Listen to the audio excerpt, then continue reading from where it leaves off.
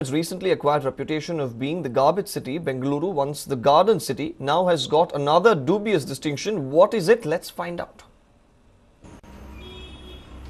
A report that should have Bengalurians worrying says that 36% of the city's children have extremely weak lungs because of the high levels of air pollution. The functioning capacity of lungs in another 22% of children in the city is poor, the report says. Put together, the figures suggest that 56% of children in the city have breathing problems.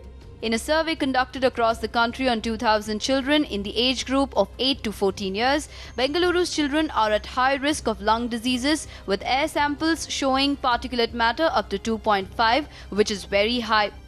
The figure of 36% of Bengaluru's children having extremely weak lungs becomes more worrisome as the national average is 35%. This is seriously affecting the health of children who are between 10 and 15, 10 and 18. And this is the prime time when they are supposed to have a very free, have maximum air passage free so that they can grow up, they can become productive citizens.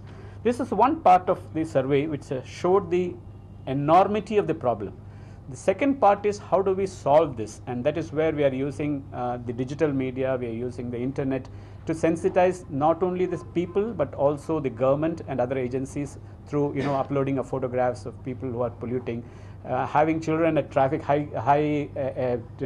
where people stay for a long in traffic and they don't switch off their engines, sensitize them to switch off the engine. And these are all campaigns that will be taken on a long-term basis, and also sensitize the agencies to see that transport, whether it is public or private, they go in for mandatory public pollution under control certificates so that they know that the vehicles do not emit smoke or particles beyond the prescribed limit.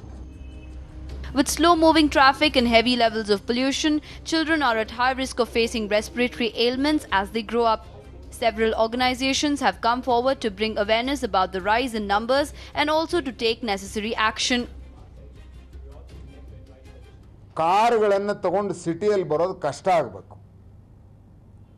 ಜನರು ಅಗಲವಾದಂಥ ಫುಟ್ಪಾತ್ಗಳ ಮೇಲೆ cycle ತಗೊಂಡು ಬರಬೇಕು, by walk ಅಡ್ಡಾಡಬೇಕು ಅನ್ನೋಂಥ ಒಂದು ವಾತಾವರಣವನ್ನು ಇಡೀ ಜಗತ್ತಿನಲ್ಲಿ ಎಲ್ಲ ಶಹರಗಳಲ್ಲೂ ಮಾಡ್ತಾ ಇದ್ದಾರೆ.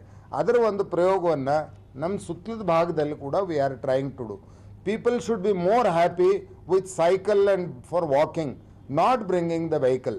ಹೀಗಾಗಿ ಸ್ಮಾಲ್ ಡಿಸ್ಟೆನ್ಸ್ಗಳಿಗೆ ವೆಹಿಕಲ್ ಒಯ್ಯೋದು, ಬ್ಯುಸಿ ಏರಿಯಾದಲ್ಲಿ ವೆಹಿಕಲ್ ಒಯ್ಯೋದು ಇದನ್ನು ನಿಲ್ಲಿಸಬೇಕಾಗಿದೆ. ಬೆಂಗಳೂರಿಗೆ ನಾವು ಇನ್ನು ಕೆಲವು ಮಾಡಿದಂಥ ಎಫರ್ಟ್, ಒಂದು ಮೆಟ್ರೋ ಈಗ ಹೆಚ್ಚು ಕಡಿಮೆ ಮುಂದಿನ ವರ್ಷದಷ್ಟೊತ್ತಿಗೆ ಎಲ್ಲ ಕಡೆ ಇಂಪ್ಲಿಮೆಂಟ್ ಆಗುತ್ತೆ.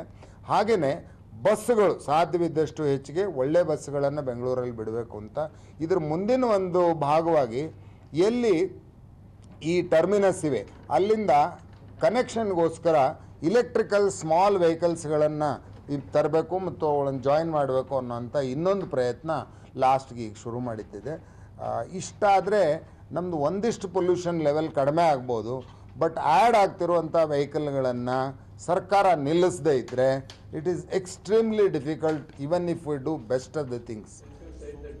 With rapid urbanization and dearth of environmental-friendly laws being the reason for the rising levels of pollution, will the government wake up before our future generation finds even breathing an effort?